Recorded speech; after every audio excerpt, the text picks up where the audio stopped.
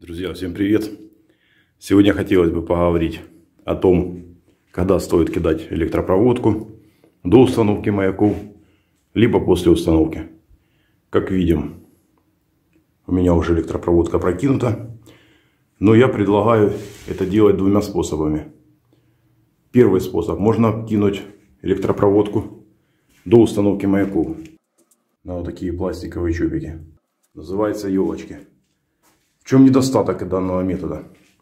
То, что после того, как вы прокинете электропроводку, вам придется устанавливать маяк, и вам этот провод, вот как видим вверху, он будет просто мешать. Поэтому вариант решения: можно попробовать заштробить. Но это если у вас есть время, если вам хочется заниматься. Я, например, предлагаю второй способ. Как сделал здесь я. Установил маяки. После того, как установил маяки, я взял единственное вот это вот вверху, вот эти промежутки, где у меня провода мешали.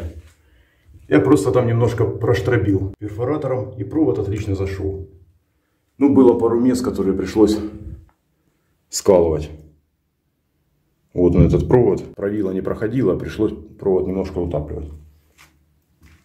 Коробочки, как видим, я уже замуровал надежно и закрыл их пенопластом. Итак, а после того, как я уже замуровал наши коробочки и провода проложил, теперь уже начинается сам процесс штукатурки. Когда же стоит прокладывать электропроводку? Для себя делаю, бывает, разными способами, и первым, и вторым. Больше мне нравится все-таки второй, потому что стробить ничего не надо. Вы потом только единственный недостаток этого метода, то что потом через вот эти вот маяки верхние вам придется провода перетягивать. Ну, если длина небольшая, то проблем никаких не составит. С потолком мне по электропроводке повезло. Центр ровно попал между плит, поэтому я его замуровал в шов. Если провод не попадает между плит, я обычно делаю там пустота в потолке. Нахожу пустоту и параллельно вот так вот затягиваю провод до самого конца. В коридоре, как видим, я еще провода только повыкидывал.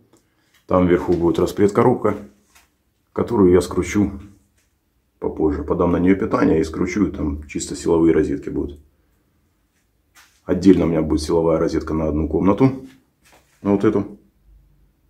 Отдельно силовая распредкоробка, которая будет чисто розетки подключены вот на эту комнату. И вот здесь вот у меня вверху отдельно будет распредкоробка. Вот она. Это будет чисто освещение ванной, комнаты и второй комнаты. Таким образом я получу двушку. Здесь у меня должна была быть ванна, но будет комната. И распределю по группам нашу электросеть. Итак, друзья, если видео понравилось, обязательно лайк, подписка на канал. Всем пока!